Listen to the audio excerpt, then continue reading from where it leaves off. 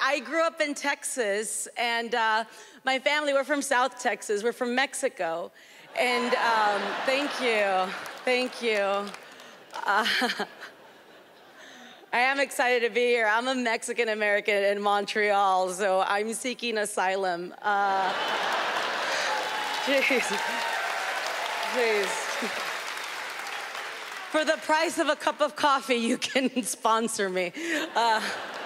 It's insane, but like my first language is actually Spanish. I learned English later on in life, and now as an adult, I speak 3 languages. I speak Spanish, English, and Caucasian. Now, Caucasian is like English, but I have to use fancy words I don't normally use, like organic and deductible.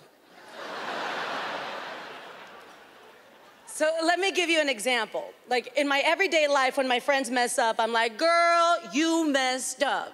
But in Caucasian, I'm like, ma'am, that is unacceptable. See? Like, bitch, I will ruin your life. Let me speak to a manager.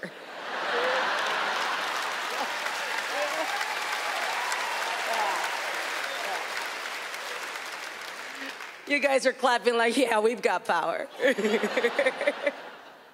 But I grew up in a small town in the middle of nowhere. And sometimes when you grow up in a town like that, you end up living in a bubble. You know, you think that your little town represents the whole world. My town was small. We didn't have a lot of diversity, so everybody I grew up with was Mexican, Latino, so we didn't have a lot of white people, black people, Asian, like nothing.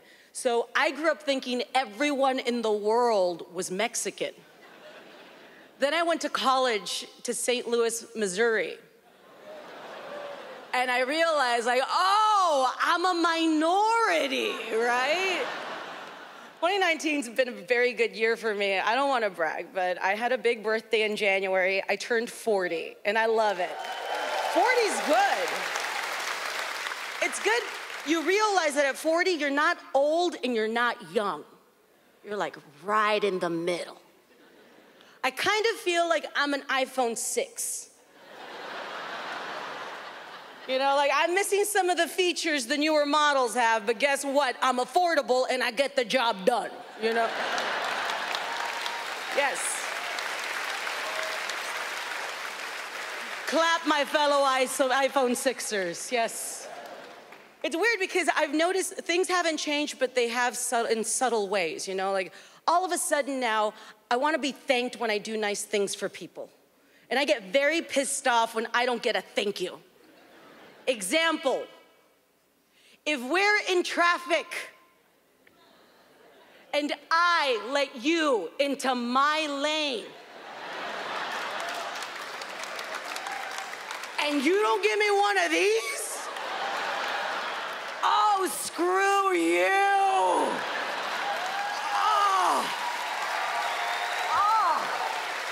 no. The other day I was going to bed and I started thinking, you ever notice, this is another thing that bothered me, people my age, like 40 and older, you ever notice we never got thanked for learning the internet? We were the first people to do the internet. We were technological cavemen. No thank you. You're welcome, future.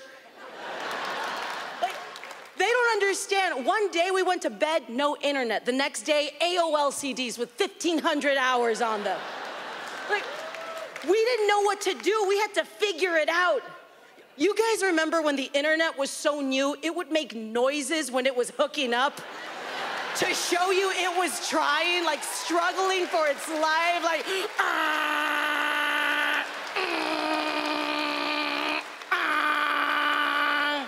You've got mail. Thank you guys. My name is Cristela Alonzo. Thank you so much.